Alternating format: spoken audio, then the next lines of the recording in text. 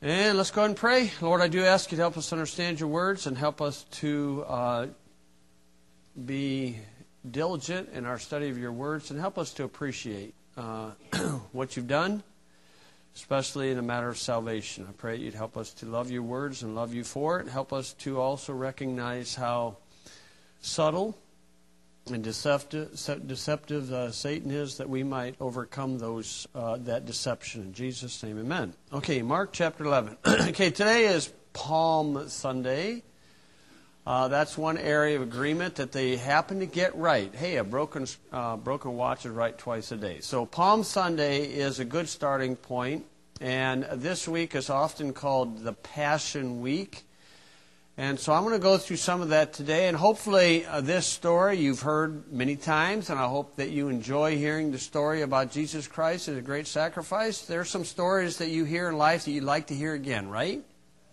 Okay, so this is one. If you want to hear a good story, sit down and talk to my dad about a good story when he's about 14, and he was driving around, and his dad told him, if police ever come after you, drive to Uncle Jake's and climb the silo and throw corn down on them. Okay, has anybody heard him tell that story? I love hearing. I don't know how many times I've heard that story. And so it's a funny story. That's back, everything was stone roads. I mean, that was back in 1946 or 47.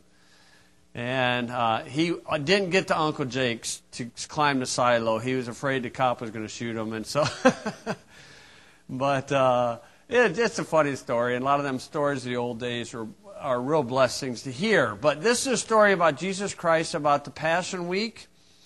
And this is Palm Sunday, Mark chapter 11. So I'll read through this. It says, and when they came nigh to Jerusalem, unto Bethphage and Bethany, at the Mount of Olives. Okay, that mountain is east of Jerusalem. That's where he'd often pray and then meet with his disciples. Now he sent forth two of his disciples, and saith unto them, go your way into the village over against you, and as soon as ye enter into it, ye shall find a colt tied, whereon never man sat. Loose him and bring him. Okay, and if any man say unto you, why do ye this? Say ye that the Lord hath need of him, and straightway he will send him hither. And I'm sure the apostles said, okay, would you bail us out of jail when we get the Grand Theft Auto? Okay, but, okay. And when they went their way, they found the colt tied by the door, without in a place where two ways met, and they loosed him. Wow, just like what he said. And certain of them that stood there said unto him, what do ye, loosing the colt? And they said unto them, even as Jesus had commanded them, and they let them go. Hey, just like what he said. It's like he knew what was going on. And they brought the colt to Jesus, and they cast their garments on him, and he sat on him. And many spread their garments in the way, and others cut down branches off the trees, and strawed them in the way. And they that went before and they that followed cried, saying, Hosanna, blessed is he that cometh in the name of the Lord. Blessed be the kingdom of our father David that cometh in the name of the Lord. Hosanna in the highest. Okay, so this is a public announcement of the King of Israel. Public announcement. Now, the Bible is very precise about these things. There's a spiritual application that's really interesting in there, but I'm not going to go into that. The public announcement in Jewish customs that when a prince is declared king, but not king yet, sitting on the throne, you announce it publicly by putting him on a white mule or a white donkey or a donkey of some sort, and then he parade him through the city and say something like, Hail King of the Jews or something like that. Okay? When he becomes king, he rides a white horse.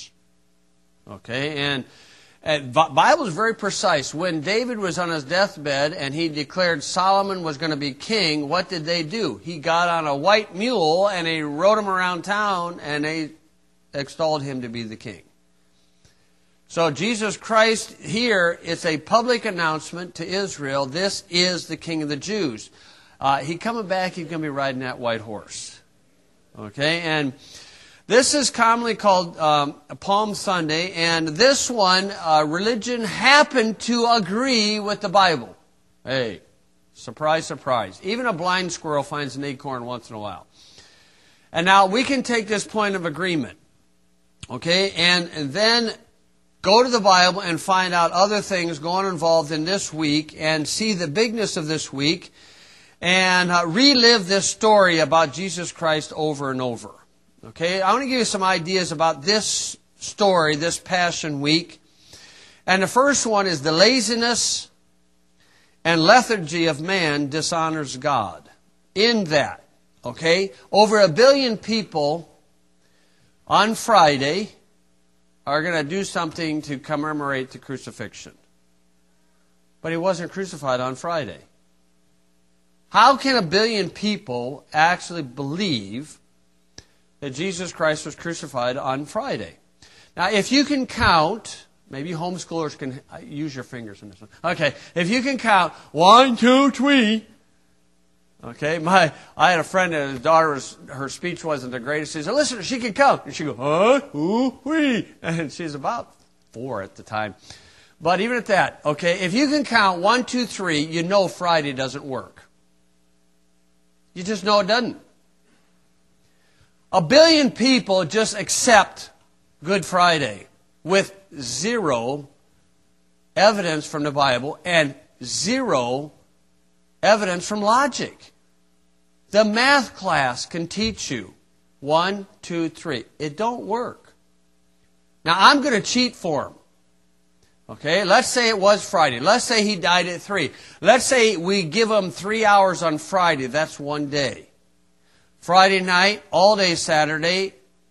Saturday night, we only have 2 and 2. And one's a partial. You say he rose Sunday morning. It says that they went to the tomb a great while before day, so I'm not going to give you the day on Sunday either. Now, I cheated for you on Friday on those folks, but I'm not going to cheat on Sunday. You're only going to get 2 and 2. Now, you may not know what's right, but you certainly know what's wrong, right? I feel like Jimmy Carter. Was he the one that did that? I don't know. You know what's wrong. But why do people accept it? 1 is laziness, and 2 is they just don't care. And that's dishonoring to God.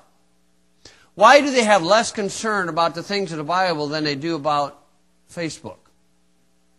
Or their email address? Or their computer? Or their job? Or the sport? Why they care more about those things than the Bible? I'll tell you why. It's because they don't honor God the way they should. Okay, and so I want to look at that idea. Okay, as for religion, and many Christians claim Jesus Christ was crucified on Good Friday, but Jesus Christ Himself said, "As Jonah was 3 days and 3 nights in the belly of the whale, so shall the Son of Man be 3 days and 3 nights in the heart of the earth." And that don't happen on a Friday. The Bible defines third day. He rose again on the third day. He defines it right at the beginning of the Bible in Genesis chapter 1, verse 13, where it says in one place, the evening and the morning was the first day. The evening and the morning was the second day. The evening and the morning was the third day. The third day defined in the Bible is 3 days and 3 nights. So we may not know what's right, but we certainly know what's wrong. And I hope and pray that a person says, I think that's important enough for me to research it. Because I like to honor Jesus Christ. And when you do that, you're going to discover other wonderful things about that wonderful day that Jesus Christ did for man. So I want to look at that a little bit this morning, about the idea of Good Friday and the idea of Easter. And again, you know, Easter is supposed to be next Sunday. And Easter, what is annoying about it is that it's a Roman holiday, and the devil gets a kick out of thumbing his nose at God. And the glorious resurrection of Jesus Christ should not be associated with Easter, a pagan holiday. The devil gets a kick out of that. Now, granted, I know the Lord reads people's hearts, and the Lord can accept some of those things depending on the heart of an individual. But the basic motive of it was the devil saying, I'm just going to have a little fun with this. I'm just going to stick it to God. And that's what he's been doing for years. So hopefully we come to the Bible and we find out, let's see what the Bible says. If you would, let's try Daniel chapter 9. I'd hold your finger in Mark 11. We'll come back to that. But Daniel chapter 9. This is the prophetic calendar. Okay, numbers don't lie. So if you go to calendar, this is a prophetic calendar of the Bible. This calendar of the Bible, or time chart, maybe I should say, is the time chart for the first and second coming of Jesus Christ. It's laid out in Daniel chapter 9, verse 21, specifically 24.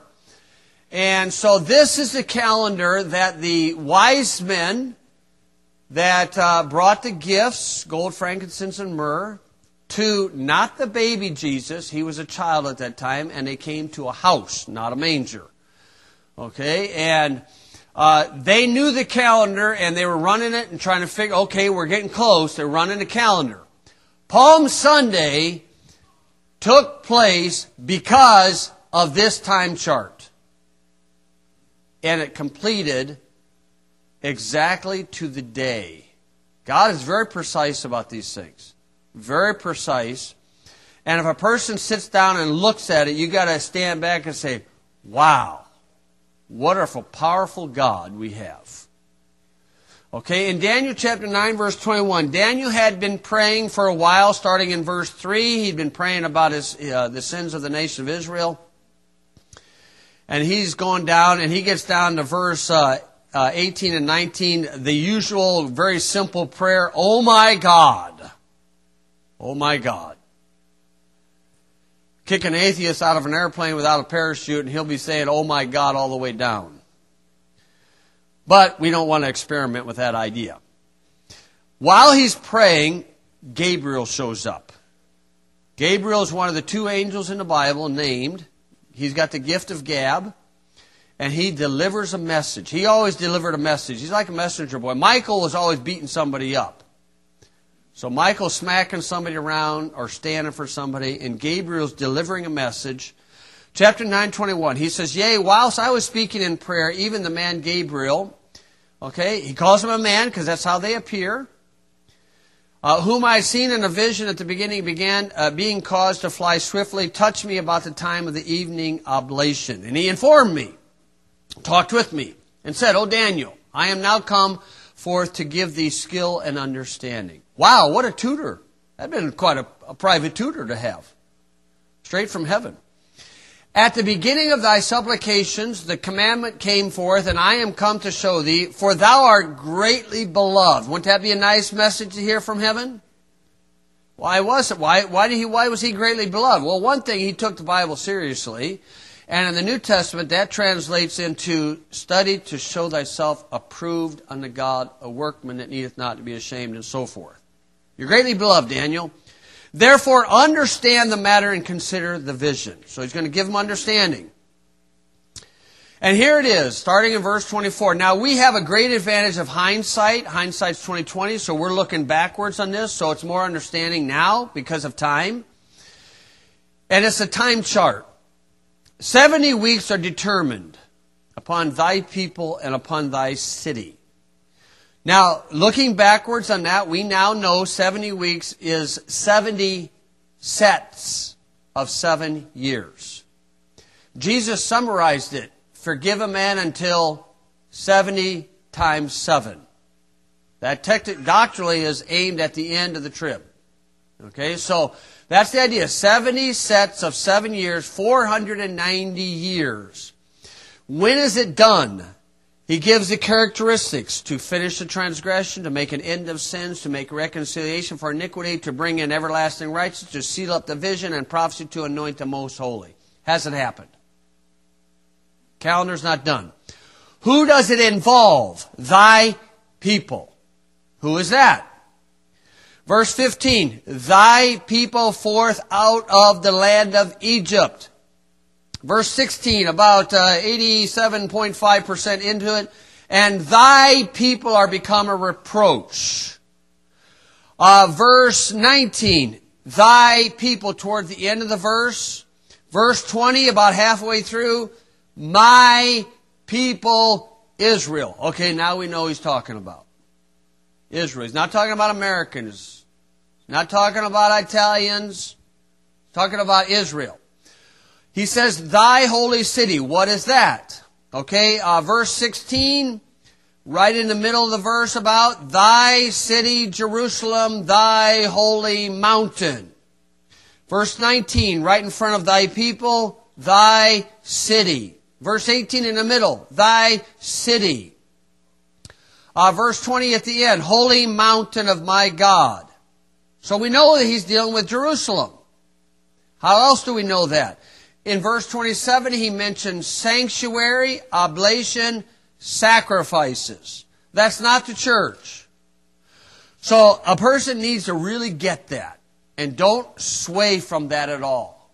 If somebody's going to try to talk to you saying you're going into tribulation, just smile and say, good luck, I'm out of here. Okay, have a good time. Okay, so this is with Israel. Now, the person or the angel that gave that information is now going to divide it up. He's going to take that 70 weeks and divide it up, and he divides it up in 3 sections. Verse 25. Know therefore and understand that from the going forth of the commandment to restore and build Jerusalem, there's the starter. Nehemiah 2. That's when that command was given. To build Jerusalem unto the Messiah, the Prince, uppercase P, shall be 7 weeks and 62 weeks. So he divided it 2 places here, 7 and 62. 69 weeks. 483 years. Those 483 years were done Palm Sunday. Right to the day. Right to the day. God's very precise about these things. And then he says this, the street shall be built again, the wall, even in troublous times. That's Ezra and Nehemiah. And after 62 weeks, shall Messiah be cut off. Crucifixion. Crucifixion there. But not for himself. Jesus Christ died for God first, to satisfy his justice, and for man second, to demonstrate his love. Okay, and then it says, and the people of the prince, lowercase p, so this is a counterfeit of the uppercase P. We now know, looking backwards, that's Rome. That's the Roman people. The people of the prince shall come and destroy the city and the sanctuary. Historically, they did that in 70 AD. Doctrinally, Revelation 11. And it says, destroy the city and the sanctuary, and the end thereof shall be with a flood, and of the end of the war desolations are determined. And he shall confirm the covenant with many for 1 week. There's that remaining week all by itself. So that's how the Bible divided. That's how the angel divided it. And in the midst of the week, he shall cause the sacrifice and oblation to cease. So somebody is sacrificing again.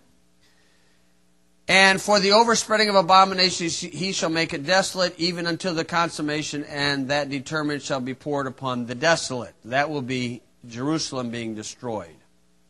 So there's the calendar. Okay, there's the calendar laid out for us. Easy as pie.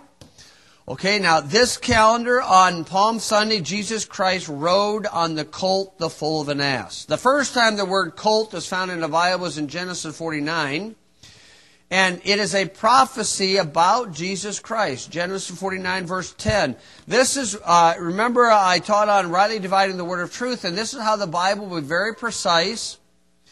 Genesis 49 is Jacob in his closing years of his life. He's prophesying about his sons and their future, about the last days. And he says in Genesis 49 verse 10, the scepter shall not depart from Judah. So Jesus Christ comes through the tribe of Judah, nor a lawgiver from between his feet until Shiloh come. In this context, Shiloh is a person rather than a place. Unto him shall be gathering of the people be, binding his foal upon the vine, unto the vine, and his ass's colt unto the choice vine. Semicolon. First coming. Do you see the second coming right after that? He washed his garments in wine and his clothes in the blood of grapes. Second coming in one verse. Now we see a 2,000-year gap. The writer here did not see that. He saw it together. And the apostles did not see that. That's why they asked Jesus about restoring his kingdom. Okay, if you want to find it, Zechariah, second to last book in the Old Testament, Zechariah. Chapter 9, verse 9. Here's a Bible prophecy prediction. This is not like Nostradamus or Gene Dixon or anything of them clowns. Bible very precise. Zechariah 9, he writes about this. He prophesied, he predicted. Rejoice greatly, O daughter of Zion. Shout, O daughter of Jerusalem. Behold, thy king, uppercase K, thy king cometh unto thee. He is just and having salvation. Can you imagine some of the new Bibles take those words out? Having salvation. Don't like that idea, I guess. And then it says, lowly and riding upon an ass and upon a colt, the foal of an ass. Okay, there's a prediction. In Mark 11 is the fulfillment. Okay, so Mark 11. If you would, go back to Mark 11 and we'll run through this pretty quickly. The prophetic calendar is Daniel's 70 weeks. Now, I want to give you a little bit of the sequence and events of that Passion Week. Now, a person can go to Israel and pretend to walk, and all this stuff. But that have a Roman flavor to it, and it's kind of annoying. Okay, this is what surprised me in 97 when I went to Israel for the first time. We're going again in June, but the first time I went, I was surprised how many Roman Catholic churches bought up these sites and put a little chapel and had a little priest by it. That kind of, wow.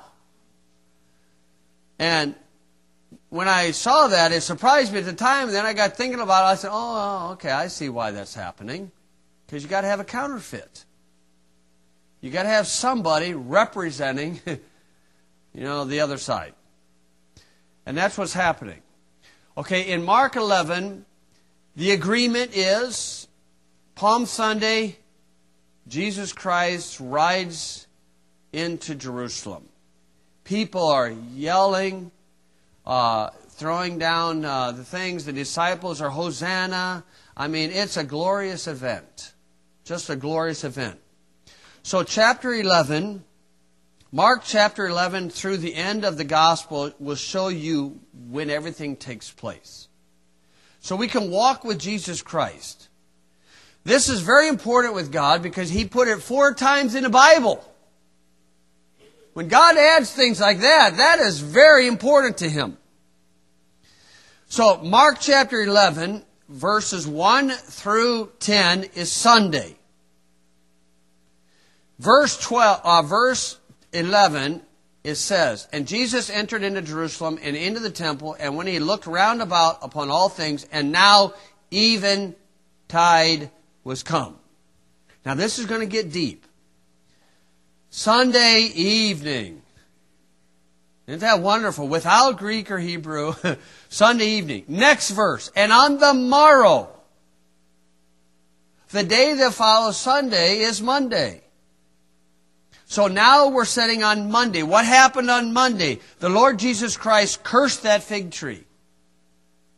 He announced it in front of the apostles on Monday. He cursed the fig tree on Monday. And then if you keep reading down, use your speed reading skills until you come to the next word, even or evening. In verse 19, and when even was come, He went out of the city. So there's Monday evening. Next verse, and in the morning. So now we are on Tuesday morning. Tuesday morning. Use your speed reading skills and you keep coming down and you come to chapter 14. Chapter 14. In verse 1, remember we're still sitting on Tuesday. Chapter 14, verse 1. After 2 days was a feast of Passover and of unleavened bread. So if it's Tuesday and after 2 days, Wednesday, Thursday, is a feast of unleavened bread, that starts Thursday night at 6 o'clock. So now you got to go back to some Jewish holidays. You go to the Old Testament, and a Jewish calendar doesn't start like ours. Ours starts in the dead of winter, January 1. What a dumb time to start a new year. Depressing, discouraging, everything's dead. Why would you not want to start your calendar in a resurrection time in the springtime? That's what the Bible does. That's what the Jews do. Now they run a lunar calendar and I ain't got all figured out, but I know they start in the springtime. So it'd be our middle March, April. So the first day of their month is in the spring, say the first day of spring. On the 14th day is their first holiday, Passover, commemorating the getting out of the land of Canaan, out of Egypt, the blood on the doorpost, the common saying, they painted the town red. Okay, and so you had that, Passover. The next day is the first day of Feasts of Unleavened Bread. It is a 7-day feast. Man, a 7-day feast, that's got to make any Baptist happy, let alone a Jew. Okay, and so it's not the Muslim thing where they fast 12 hours in a day and they gorge themselves through the night and they actually gain weight during Ramadan. No, we're not talking that kind of stuff. Okay, so on the first day of unleavened bread is an annual Sabbath. No servile work. That doesn't mean not any work. No servile means close the stores. No servants working. So that's an annual Sabbath. On Thursday that year was an annual Sabbath. Then 2 days later, Saturday, that's a weekly Sabbath. And then you come back around to Wednesday, which would have been the 7th day of the unleavened bread. That's an annual Sabbath. And then Wednesday or Saturday, an annual Sabbath. Now what the Jews do is they start at Passover, they go to the Sabbath, they count 7 Sabbaths. Down 1, 2, 3, 4, 5, 6, 7. And then the 50th day, the Sunday, would be Pentecost. And that's when God officially changed it from Saturday Jews to Sunday Christians. Acts 2. That's where the official change took place. And that's why Paul said in Acts 20, verse 7, the first day of the week, and they gave gifts on 1 Corinthians 16, 2, first day of the week. That's how all that started. Okay, and so that's what he's talking about in chapter 14, verse 1. That will be the Thursday. Okay, now if you would, in chapter 14, verse 17, as we read our speed reading skills, we're coming down, we're looking for the word even and evening. Verse 7, and in evening he cometh with the 12. So that's Tuesday evening. Tuesday evening, Jesus Christ introduces the New Testament at the Lord's Supper, the Last Supper. And he told somebody's going to betray me. The apostles questioned themselves. John leans over to Jesus, who is it? He said, the guy that's dipping the sop. Get that, S-O-P, son of perdition. Got that? Well, I didn't pick up on that one, Lord. That's pretty good.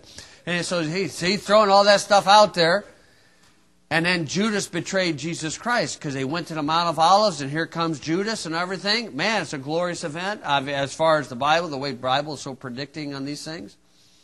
Okay, so that's Tuesday, all through Tuesday night. They had the fake trial. I mean, they're keeping the politicians up late at night because they got a dastardly deed. That's how they do. I think they still do that. Late at night, they do these dastardly deeds at night when everybody's sleeping. Okay, and then in chapter 15, verse 1, and straightway in the morning, that's Wednesday. There we go, Wednesday. Wednesday morning. By 9 o'clock, they've got him on the cross. He's on the cross from at least 9 to 3. The sun rolls it back from noon to 3. Why? Because there was an event that would have blown their minds that God didn't want anybody to see. Jesus Christ, who knew no sin, became sin for us on that day. Chapter 15:42. And now when even was come, because his preparation, that is the day before Sabbath. A person says, oh, gotcha, that's Saturday. No, that's a high day Sabbath. John chapter 19, verse 31. Go there and look in the parentheses. And the Sabbath that followed was an high day. That takes you back to Exodus 12. That's an annual Sabbath. The Bible is very precise. Very precise. And a person that wants to honor God will be very precise about these things. A person that doesn't care, it doesn't matter. Okay, go watch Facebook. See how that's going to do you at the judgment seat. Go watch a sports game. The Lord takes these things seriously. Why? Because it involves His Son. And the most glorious offer that's given to man, the salvation of their soul. You see, there's a lady that sat at Jesus' feet. Her name was Mary. There's her sister whose name was Martha. And Mary sat at Jesus' feet, and He said, what she's done shall not be taken away from her, because Martha was griping because Mary wasn't helping her. I'm not discrediting Martha. Martha was serving. That's a good thing to do. But Mary sat at the feet of Jesus. And she learned some truths. And you know Mary anointed Jesus, according to the Bible? In the Old Testament, they'd pick out a lamb on the 10th day of the month, and they'd set it on the side. This is our special lamb. This is the lamb we have on the 10th day of the month. It's set aside. It's going to be sacrificed for the family on the 14th day of the month. Why? To appease God. Mary anointed Jesus Christ on the 10th day of the month exactly at the right time. She did the right thing at the right time. Why? Because she sat at the feet of Jesus. The ladies that came to anoint the body after the death, they did the right thing at the wrong time. We're not going to discredit that. I mean, still, at least they're doing the right thing. The timing was off. I mean, the car was still running. It was kind of spitting and sputtering, but it got there. Okay? And so, this is Mary. And she did that thing just perfectly, right to the T. And the Lord in heaven says that this is going to be a memorial for her. When the gospel is given, not the gospel of Jesus Christ, but the gospel of the kingdom. So you got this thing running through the Lord Jesus Christ on the cross on Wednesday. Down in the Jewish temple was a Jewish rabbi, the chief priest, taking the Passover lamb, getting the thing ready. Getting ready to take it. He's sacrificing out in front. And he's getting ready to take the blood to go into the temple. And Jesus Christ says, it is finished. And that veil rent in twain from top to bottom. And that high priest that had that blood says, oh! He thought he's going to die. And right down on Golgotha, Jesus Christ paid it all. All to him I owe. And that Jewish high priest, what are they going to do? They can't sew that thing back up. That cloth was about 6 inches thick. There's no way. And it was torn from top to bottom. There's no Goliath at the bottom ripping that thing. It was God Almighty that established the New Testament that day. What a glorious event that day. And then 3 days and 3 nights. So you got Wednesday night, Thursday night, Friday night, Saturday. 3 days and 3 nights, just like Jesus Christ said. You said he rose Sunday morning. Yeah, but that's any time after 6 o'clock on Saturday night is Sunday morning, according to the Jewish calendar. Besides, he was long gone early Sunday morning, great while before day. He was so long gone that the soldiers, when they saw the resurrection, they saw the angel and everything going on, they ran back into town, was scared to death, and they talked to the guys with the money, and they said, you go back out there and go to sleep and tell people that the disciples told them while you're sleeping. And that's what the Jews buy into today. Oh, come on. You mean to tell me you're fast asleep and you're going to tell us what's happening around you? Why did not those soldiers get put to death? They should have been put to death. That was the custom. And who guards a dead body? What kind of an insane thing to guard a dead body? You guard a live body because it can escape. A dead body's not going anywhere. Unless it's Jesus Christ. You can't keep a good man down. And that's a fact.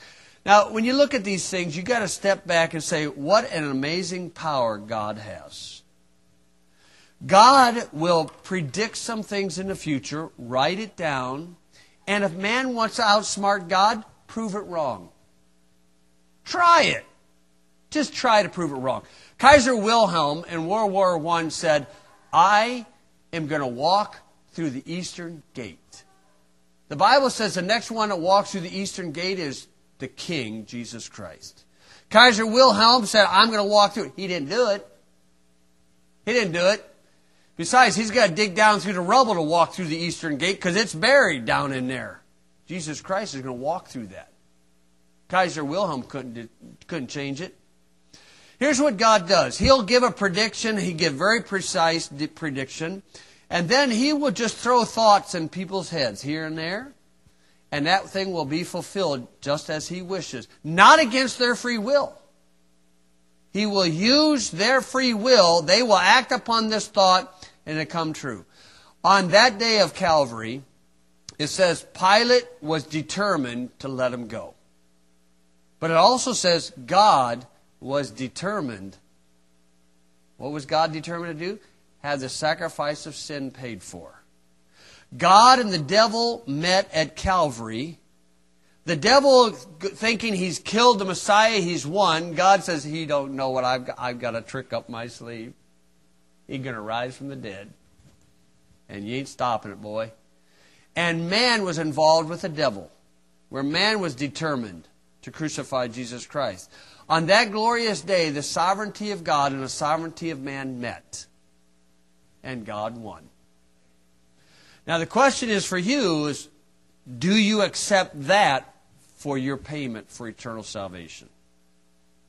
If you would die right now and was at the throne of heaven, they say, why should you come in? If you'd say, well, I thought it was pretty good. And the angel said, angel sitting there saying, get out of here. And they said, get out of here. Compared to Jesus Christ, you're nobody. You see, the bottom line is what Jesus Christ did. And you look at that glorious event of what God did, where Jesus Christ died to satisfy God's holiness. He was determined. He set his face like a flint. And these guys that try to make Jesus to be emotional about there, man, he had no emotional concern per se. He wasn't worried about anything as far as the cup that he was asking God to deliver from him. He wasn't worried about the pain. He wasn't worried about man. He wasn't worried about what's going on. He was concerned about broken fellowship with his Heavenly Father. That's what he was concerned about. They've been in perfect fellowship for eons, eternities, and now it's going to be broken because he's going to take man's sin on him. And a person is going to throw H2O on top of that? How deceived are people that they think H2O needs to be thrown on top of what Jesus Christ did that day? You talk about a slap in God's face. That's what they're doing. They're slapping God in the face. I mean, this offer, Jesus Christ has offered. In Philippians chapter 2, he says he humbled himself and became obedient unto death, even the death of the cross. And then every knee is going to bend. Every knee. I don't care if you believe him or not. I don't care if an atheist believes him or not. The devil is going to bend his knee someday, and he's going to say about Jesus Christ, you are Lord. Okay? Now, the smart thing is to, on earth, before you die, say, Jesus Christ, you are my Lord. You are my Lord. I'm trusting in you and you alone, what you've done, and I'm going to love you for it. You see, the Passion Week. You know what we ought to be passionate about? Jesus Christ. That's what we ought to be passionate about. Okay? And so the thing is look at Jesus Christ and what he's done. Glorious event. Nobody can even come close to what he's done. And it's coming through Jesus Christ. And I certainly hope and pray that you have considered him and he is your Savior. Okay, let's pray. Lord, I do pray and ask you to help us to see the bigness of Calvary and help us to sit back and be amazed at how the devil can deceive people and how people are so lazy in their Bible study, or they just don't care. They care about other things that are not as important. And Lord, by chance, if somebody in this room right now has never placed his or her faith in Jesus Christ, his death, his burial, his resurrection, Lord, help them to see their desperate condition. They are one heartbeat from hell. And they can be one heartbeat from heaven by placing their faith in thee. Trusting in you and you alone for eternal salvation, for eternal life. Oh, what a glorious gift that's given. I pray by chance if somebody in here is not saved that they would recognize their desperate condition. While heads are bowed and eyes are closed, the piano will play, the altar's open if you need. If you've never trusted Jesus Christ, if you've never placed your faith in Jesus Christ, we'd be glad to show you that.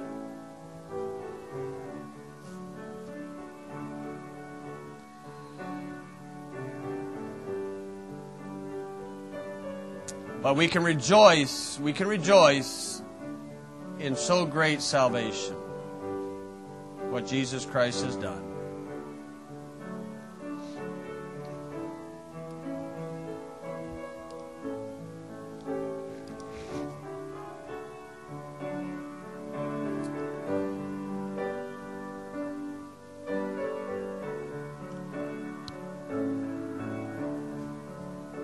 Lord, thank you for this amazing record in the Bible. The prophecies, the fulfillment, the sacrifice, the glorious resurrection. Lord, I just pray you'd help us to appreciate it, love you more for it, thank you for it, and be passionate about your words about Christ. In Jesus' name I pray. Amen.